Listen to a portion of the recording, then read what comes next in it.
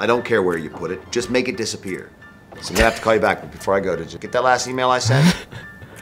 Well, look in your inbox. I don't know, maybe it's in your junk mail? Good, now open the attachment. And you just failed the gate test. All right, I love you, Mom. Later. Just emailed her a picture of my cock. Okay. God, that got funnier as it went on. Oh, man. Don't talk to me like I'm a criminal. Actually, now that Jake's here, I want him to know that I'm also giving other people the gate test. It's great that we set it up, but when you see his dick, you failed the gay test. Look at his smile right now. It's so proud and smug. And then if the audience didn't get it, cock. he explains it. So there's no question left unanswered. And I'm happy.